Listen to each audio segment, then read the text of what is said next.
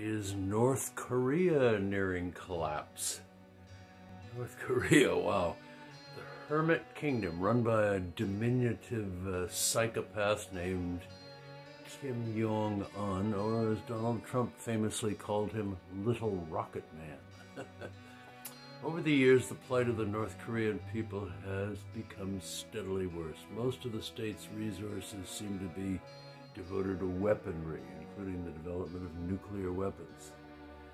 And lest there be any uncertainty about how oppressive this place is, there was an inquiry by the United Nations into the human rights situation in North Korea, and their statement was that, quote, "The gravity, scale, and nature of these violations reveal a state that does not have any parallel in the contemporary world."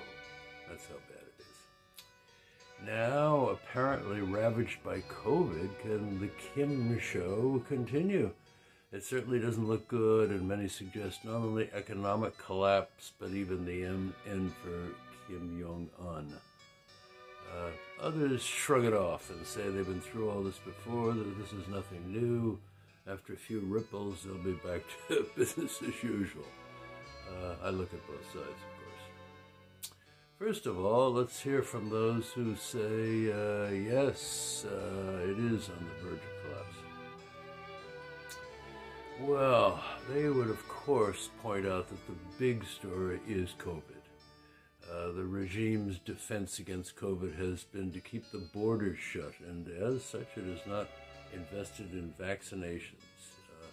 The healthcare system is nearly non-existent, and reports now indicate that maybe 1 million people are infected. That's about 5% of the population, and it's doubling every 2 days. Now, if that's true, it'll be a public health catastrophe. Not only will the economy not be supported by a healthy workforce, but the hospitals, such as they are, and they're pretty limited, will surely be overwhelmed soon. A population with no immunity from previous infection and no protection by vaccination is a pathetically easy target for the coronavirus. Nothing can stop it. They must eventually ask the outside world for help, which has now been, up until now, has been politically impossible. And because of the state control of press and media, the actual extent of COVID infection in the population at large is probably significantly higher than what they are reporting. It's a public health catastrophe.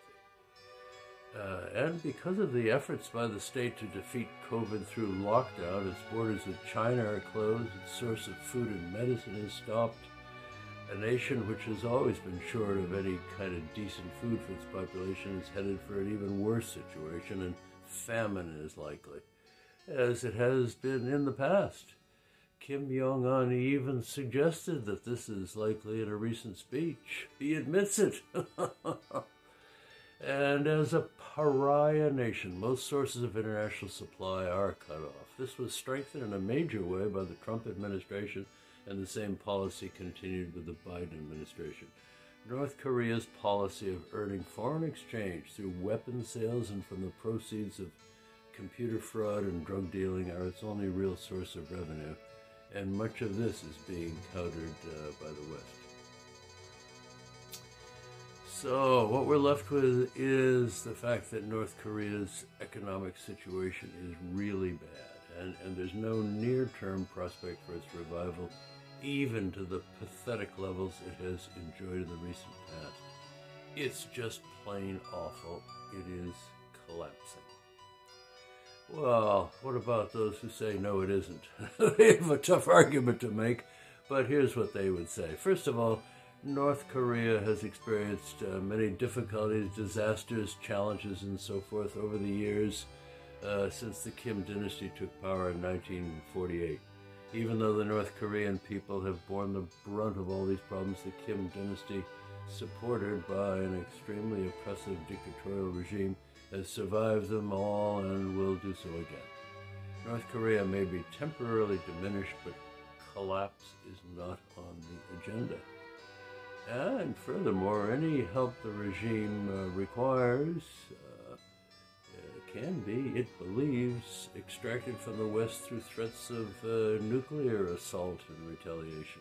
The nation has a formidable arsenal of lethal weapons, and the nations in that part of the world all live in fear of them. They're in a position of strength, so no collapse. Well, what's my take on all of this?